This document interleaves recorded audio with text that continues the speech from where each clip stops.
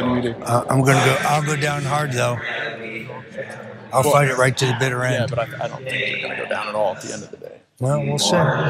We're 3 weeks from trial. Yeah. I mean, I may have to appeal to the big man because it's the District of Columbia. We surveyed 120 jurors. 90 of them know who I am and they hate my guts. Voluntarily. I don't think the big guy can let you go down. This is so. The Washington Post revealing some new communications between Matt Gaetz and Roger Stone back in 2019 when they were standing backstage before a Trump event somewhere. And as you heard, Roger Stone was concerned about potentially going down. Going down for what? You guys remember what Roger Stone was up to, but also the fact that he received a pardon. We're gonna get to all those details on that.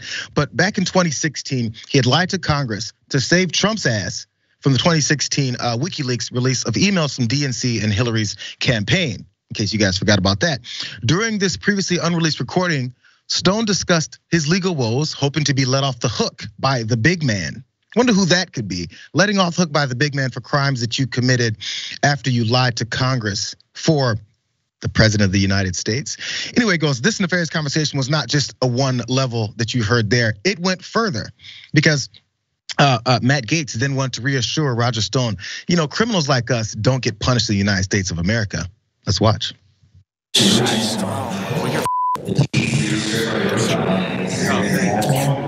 no. Well, on the trial, I still believe you don't do it, do you? Well, we shall see. I won't fold that, you can bet. They already tried that. Huh? And the boss still has a very favorable view. He sends that message from time to time. He knows where I'm from. It would have been easy to make this go away, but I couldn't live with myself. These guys watch too many mob movies. This is like Goodfellas or something, right? You hear those terms, Jackson? So I wrote them down. He goes, the boss still has a very, very favorable view of you. That's what Matt Gaetz said. The big guy. Yeah, the boss. Even that one is the boss. The first time it was the big guy. Now it's the boss. And then Roger Stone, in response, says he sends that message from time to time. What are we talking about? Cryptic messages from the boss and the big man because he still has a very favorable view of you, and he might not off you yet. You're gonna do big time. Come on, bro. Well, my thing with this is these are the worst criminals ever. And really, it's just because they're too privileged to be careful or crafty. Like, why are you having these types of discussions in these types of places? I mean, it's basically like going to the police precinct and discussing all the hundreds of pounds of whatever it is that you sell, that you have trafficking around the country. I mean, I even when I was involved in things, whatever, I was just a mid-level drug dealer, and there's just things you don't do. And it's like these guys are at the top of society, basically openly discussing treason, and it's like, but at the end of the day, unfortunately, elites always have, and no matter what we do, always will get away with the most, which is why it's important to make a system where we can hold people accountable.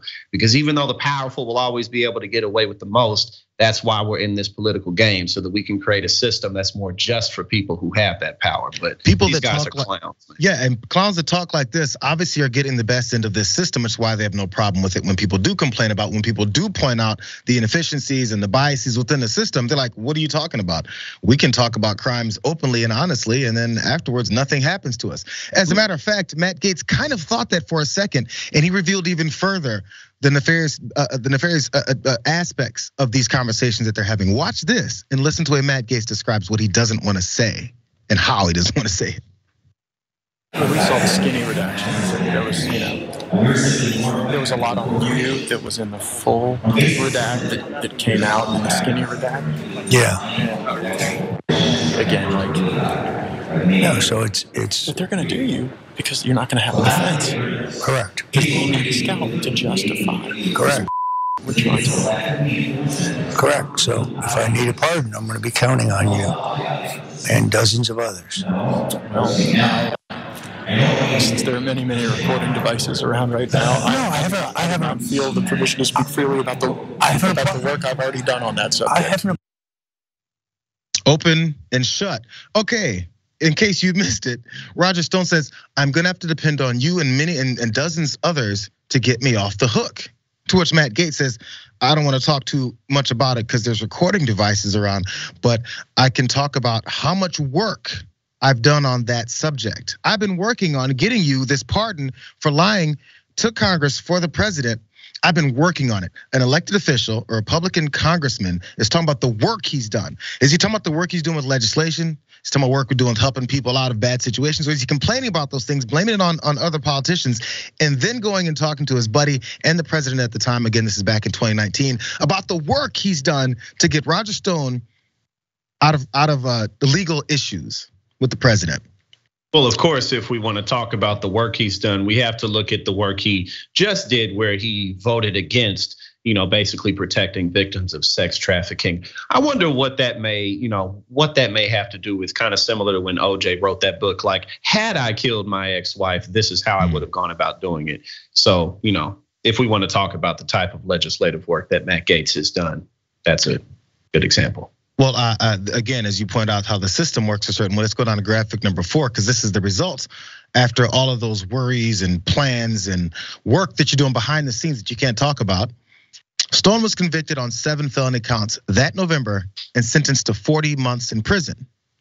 But Trump, who publicly praised Stone for not flipping on him, he used the term flipping on him, commuted his sentence before it began and eventually pardoned him. So I guess the plans worked. I guess the loyalty to the big man, the boss, it worked out for you. But as we see these recordings come out and we may talk about it, heads explode, people tweet about it and we complain and then MSNBC goes crazy. What are we gonna do about it? What is the system now gonna do? Nothing else has happened as far as us exposing how biased and privileged the system is for certain folks. But what are we gonna do about it? We've exposed how police generally target certain groups and treat them differently when it comes to crimes or non-crimes, or holding a gun or not holding a gun, or holding a phone versus a bottle. None of that makes a difference until we do something about it. What are we gonna do about it? It's the last question you have to ask. Whether or not you still trust these guys, and afterwards, what do we do about it? That's the question we're gonna ask after all the crimes of Donald Trump on January 6th finish being exposed. What are we gonna do about it? That's the question for the United States. If we can let criminals run free, then we just might start inspiring others, which we've already done.